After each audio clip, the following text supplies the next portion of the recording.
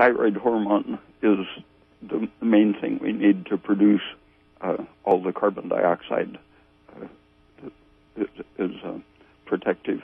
The diabetic or hypothyroid person is not producing enough energy from oxygen and glucose, and so they very easily, or even at rest, turn some of the glucose into lactic acid. And lactic acid displaces carbon dioxide from the blood, and that has a stress-producing effect throughout the body.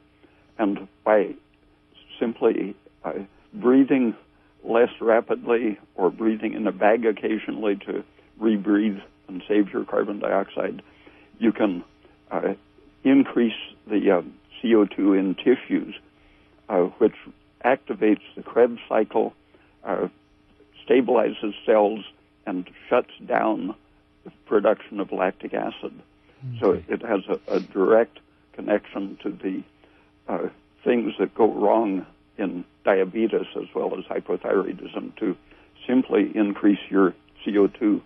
And living at a very high altitude, the body naturally does that because it isn't being overwhelmed with high-pressure oxygen like at sea level.